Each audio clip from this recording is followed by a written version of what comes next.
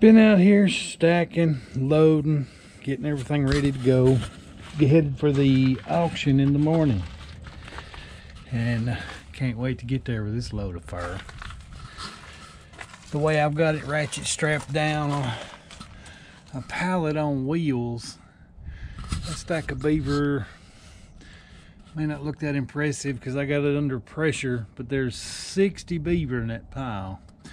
Not to mention all the pelts on top. And this big box that I've got in this white bag full of the dried beaver casters.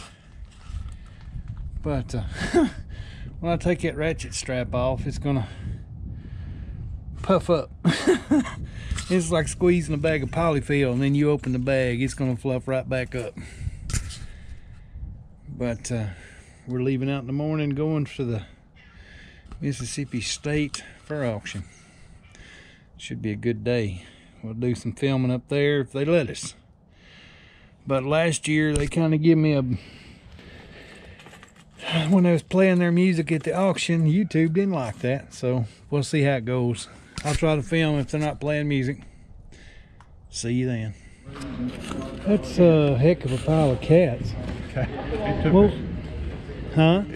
It took us 2 years to get them. What was you using for bait? A little bit of everything. Beaver meat, deer meat, bulk stuff, beaver meat, bobcat meat. This Mississippi or northern cats? These are from Tennessee, West Tennessee. Nice. You got some big cats. Yeah, some of our fair size.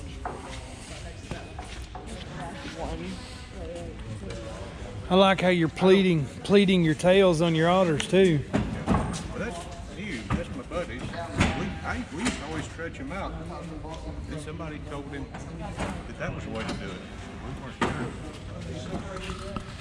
sure. Well, here we are at the Mississippi State Fur Trappers Auction. Just now setting up, just now bringing our stuff in.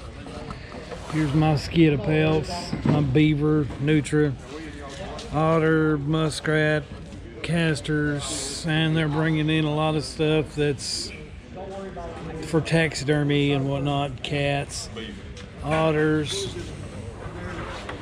and it's going to be a busy day. A lot of stuff's going to come in, but just going to walk around, get some footage before they start turning the music on. See you over here. I call her fur trader trappers. They got a lot of cool stuff for sale. Little possibles bags, like medicine bags for around the neck, rabbit furs, a few tan pelts. There's a river otter,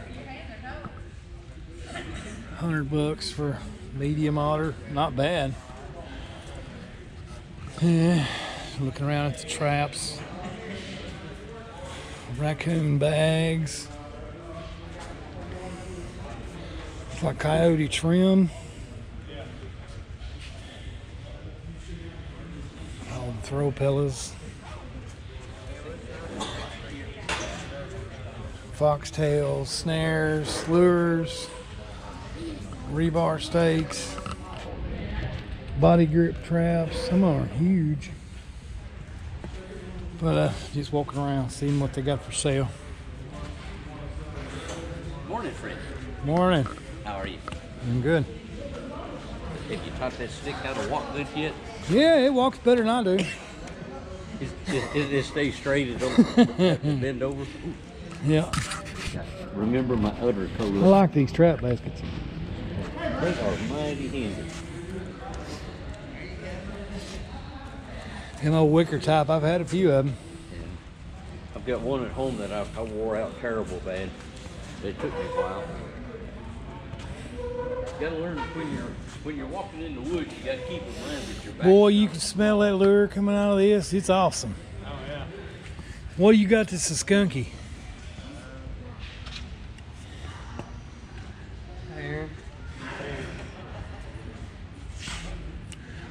What flavor are you hoping for? What do you got that's got that? This kind of smells like hellfire. It's got that real strong skunk smell. It must be what it was. Yeah, Dunlap. Yes, sir. I like that stuff. Real but you skunky. can just smell it. Oh yeah. Yeah, we had that. I'm just walking around looking at what all you got. We had that stuff yesterday, and a bag, and it was inside of a bag in a box. Is that green one a Sheffield, or what is that? Do what now? Is that a Sheffield? What is this? Let's see. No name? No name on it.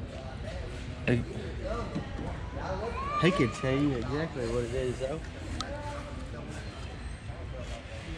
Just walking around.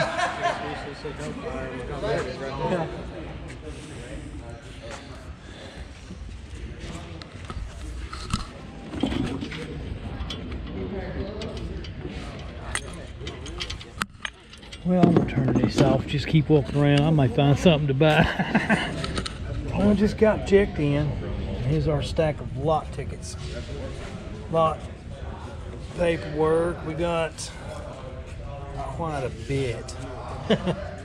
We'll see how the first sale, but I think I got 6, 7, 8 or 9 lots in that pile. We'll see how it goes this afternoon. And when the game wardens show up, I'll get the otter tagged and get it back out to the car. It's a Rottweiler. Get the otter tag, get it back to the car, but check-in is beginning. These people coming in from everywhere. We're supposed to have a lot of new buyers. I'll get some footage of all the fur once they get it laid out in lots in the floor. But it's going to be a great sale, I think. See you after a while. Well, they're starting to put out the lots. Green, green. Here's where my lots start with the muskrats. Nutria, beaver, and I had a bunch of dry castor down here. Did you say you got 70 ounces? No, I had 112 something, 112, 13 ounces. That's yours? All 3 bags, I believe. Let's see what it says. Is it lot 34? Well, it's got to be right beside the beaver. I'm just seeing what the tag was. 35. Well, that's not mine. This is wet. There's mine, 112 ounces dried. That's wet castor. Or not completely dry. These look wet too. That looks good too. When I'll take them, I'll hang them on I got a castor drying rack. Yeah, I do too. And every day I flip them. And about the second day on, when I flip them over, I'll squeeze the water out. Okay. The water will make them taint. But I'm not wasting that. That works. I'll put it off in a jar because it's got that strong castor smell, and you'll stir it in with whatever beaver castor lure you're using or whatever you got left.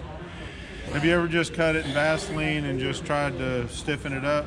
Well, if I dry it, I'll grind it with glycerin. Yeah. To give it a little preservative. Put in a little sodium benzoate so you don't have a gassing in the jar. Maybe a little salt for antifreeze, but we ain't got that much problem. Sodium benzoate, glycerin, beaver casters, and usually if I'm going to make a lure, I'll cut the shells, take a spoon, remove the castor mustard out of it, throw it in the grinder, and if you're going to use the shells that's left, throw them in a grinder for your cat lures and rub lures. But just the straight out casters out of them glands mixed with glycerin and sodium benzoate is killer. But if you whatever you're catching, like say if you're catching beaver from this colony, take this castor, move it down to where another colony is, because you can't use the same castor in the same colony because they're familiar with that beaver. Actually, I'll If you don't mind, I'm getting some of this. I'm just not filming your face. I'm gonna chase like if I tow one or I have one that's a real pain in the ass, I'll go after it with a family member castor. Really? Yeah. I've been using the different casters from different colonies Yeah. to get that territorial response. Right. Sure. That's what I'm sure that's. But here's my correct. stack. Here's our stack. Let's see Judith and Dan Davis on our YouTube channel. There's my blanket beaver and the smalls over here in the stack by themselves. But from the muskrats down to here is my lots. We'll see how it does. But What do you expect Nutria to do? if I find a buyer, $1 or less. They were a nuisance, so here they are. Yeah. They said $2 to $3 in fur fishing game, but that's the final buyer. Yeah. I'm going to just film some of What do you the think Beaver's going to do? beaver. 9 or 10 or better? Honestly, if it goes 8 or better on finished, I'd be happy. I mean 8. I'm not going to say no. I'm not going to sell. Yeah. But if it's 8 or higher, because our hatter beaver got a lot of bites. Got a lot of what? Bites. Okay. The people are just now starting to bring in their lots and lay out the furs. Should be a good day.